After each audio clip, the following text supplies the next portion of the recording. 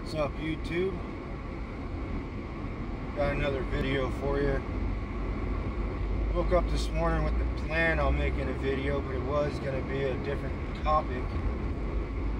But before work, I was just cruising through Facebook like I normally do, and I came across a short clip of Dale Sanders talking about building a speed train and getting trucks off the road. And all I heard was more taxes, less jobs. People were cheering. I don't understand why, but they were. So I kind of was reading through the comments, and there was a certain fella on there that thought it was a fabulous idea to build a train with US tax dollars to eliminate jobs for the American people. So I figured I'd start a conversation with the guy. But I didn't start it in a normal way. What I did was I basically pointed him out and said that people like him on either side of the aisle is the reason why we're not getting anywhere fixing the issues in this country. They want to build a speed rail train, whatever, while we have war vets going hungry, children going hungry, the infrastructure of this country is going to shit all over the country. I can't remember what state or county it was in, but I don't even know if they still have, if they have clean drinking water yet. Government programs just suck, as we all know. Public schools, public housing. So what I don't understand is why people think that it's a great idea to give government more power to try to fix the issues in this country. I think you'd have better luck throwing a fucking rock at a window to fix it, because that's about how dumb it is. In my opinion, we need to get rid of government. Now, I was trying to figure out what this guy thought was a problem, and he said that the reason people are poor is because of capitalism, which is a bunch of dumb fucking shit, because all capitalism is somebody has a product or service available for a willing consumer to pay and or trade for. That's all capitalism is. Capitalizing on having something somebody else doesn't and making a profit by trading or selling. That's it. There's nothing special about it. And he thinks this is making people poor, and it's not. The problem is that the government has basically forced itself into the capitalistic market with laws and regulations, so that way big companies, corporations own product, right? So as an example, again, this isn't, don't take my word for it, I'm just trying to use an example here. But like, let's say Nike makes a shoe, right? Now Nike owns that shoe. Nobody else can make that shoe, right? So Nike sells that shoe for $100. I have the capability of making the same exact shoe for a quarter of the price overall and still make profit, yet I can't do that, right? And or a corporation will sell a product and say that you're not allowed to fucking, you're not allowed to fucking sell it for anything less than what they'd sell it for, which again is dumb, because why not be able to buy something for as cheap as possible and then sell it for whatever price you want, making whatever profit you want. Now the consumer will then have an option. Do I want to buy this guy's product for $100 or the same exact product from a different person for $75? But because of legislation and laws and corporations being in the pocket of the government and vice versa, we as the people of the country are basically restricted to products at a certain cost. Now, I'm not saying that's what making people poor,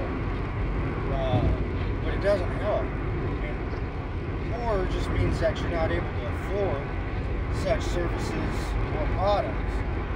Now, if products were cheaper, then obviously you wouldn't need as much money, and in turn, you're not poor. Again, the government taxes everybody so harshly. Where do you think those costs go? It trickles down to the consumer. And I was trying to explain that to this guy, but he wasn't getting it. You can't sit there and expect to force somebody to surrender taxes, pay fees, and whatever else, right? And then not expect that to trickle down to the employees, and then to the consumer, and then so forth, so on. So for me, my idea, and the way I think about it is take away the government. No government. If we had no government, then there'd be more money for employees, there'd be more money to spend on products, there'd be more open market, free market for people to make and build and to provide services and products at competing prices. You know, it's like the gas station across the street from each other, right? One gas station drops its price a cent, the one across the street drops 2 cents. You know, they compete. And by competing, you get the lowest price for the same product. But unfortunately, again, with the government and how the government has its pockets and everything, and how the corporations have basically pocketed the government, is that corporations and big companies own the product. So nobody else has a right to it. Which in turn, again, they can jack prices, and there's nothing we can do about it, even though we may need that product. A perfect example is like your utility bill, electric and water. I don't know about you, but anywhere I've lived and paid utilities, I have one, maybe 2 options for gas and electric. They're all city government owned, right? Now, if somebody was able to harness energy and sell it, they'd be fine. I know of a story a few years ago. A gentleman had put up a wind turbine for power, and the city or county made him take it down because he was stealing electricity, because he was trying to live off the grid. Again, more government isn't going to fix anything. This guy goes, well, what about legislation that keeps businesses from mistreating its employees? You know, maybe 100 years ago, this legislation stuff for employers and stuff like that was maybe useful or necessary, but we live in a day and age of information, okay? So if employees are being mistreated, all it takes is a couple posts on Twitter and bam, no more business. Nobody's going to go pay for services at a place where the employer treats its employees like shit. I mean, this guy that I'm talking to is self-proclaimed, damn, what do you call it?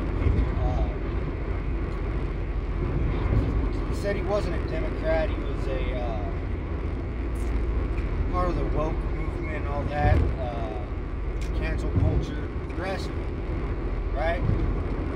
Them being part of the woke culture and the cancel culture, I mean, they can put businesses out, of commission with no problem. I mean, they do it today. So the information that's available to us via the internet, the way that we can communicate, we can have businesses and companies run basically the same way that eBay and Amazon are, right? You have a seller that offers a product, and with that seller, you have reviews, you have ratings, you have descriptions of products received, you have customer service complaints or compliments, and you can base your decision making on whether or not you want to purchase from that seller based off of the thousands of people that have done transactions with you. You don't need a government sitting there telling us that a business is okay or a restaurant if they're healthy. I mean, all it would take to shut down a restaurant is for an employee to take a picture of a cockroach or a rat in the kitchen, you know what I mean? Like, we don't need an inspector to go in and and tell them, you know, hey, this is how you have to do shit. So, anyways, I'm ranting on a little bit now, but my whole point is, especially the Sanders bullshit. I mean, I don't care if you're Trump, Sanders, Hillary, fucking Bush, Biden. I don't want any of you guys telling me or anybody else what we can and can't do. Now, the only thing that you should be doing is taking care of our military, active and retired, being a delegate between the countries, and being a mediator between the states of the country. That should be your only job. You shouldn't be making laws or anything else. You can leave that to the state level. And on the state level, what we need to do is we need to set term limits. This whole thing where congressmen and shit like that being in power over a state for 20, 30 years is a bunch of bullshit. We need to get new people in on a regular basis. We need fresh minds. We can't let the same person keep destroying cities. And then to go back to the more government part, is if anybody has an example that contradicts this, let me know, leave it in the comments. But if you really do the research and you take a look at the areas that have the highest taxes and the most laws, they generally have a higher number of homelessness and a higher number of crime. Again, I've looked into it, and that seems to be what the statistics are. But if you have anything against that, let me know. So again, a stronger, powerful government isn't going to do nothing except for make more criminals and make more poor people. Because all they're going to do is they're going to raise taxes, take more, you're going to have to surrender more, which is going to take a lot more hours worked and a lot more energy to try to keep up, in turn making people poor. And then again, the laws and legislation just making criminals out of innocent people. So if you disagree, feel free to leave a comment. I don't know how else you can look at it. It just we've been doing it like this for years and years. When I was a kid, my grandma told me, by the time you're my age, you're not going to have any rights left, because she, over her time, sat there and saw the government slowly but surely start picking them away, picking them away, picking them away. And I'm seeing it now that I'm going to be 32 in just about a month or so, and then I've seen since the time that, you know, I was 21, 22, just slowly over time how the government has slowly just taken it little by little. And the thing is that we as the American people are letting them do it. Anytime you rush down to the ballot box and you cast your vote, you're voting for the government to take more. You're voting for more poor people. You're voting for less freedom. We need to stop it. We all, as the people of the United States, need to band together and start running the show ourselves, because the people of this country would do a much better job. People give to charity as is. I believe it's mainly for tax benefits. But I think if you're the kind of person that's going to donate, then not having to pay substantial amounts of taxes, it's going to free up the ability to make that decision without having to worry about taking care of your family or whatever the case may be. So, again, I feel like I'm rambling. I don't want to take too much of your guys' times. Until next time, be safe, know your rights, and don't be punked to your rights.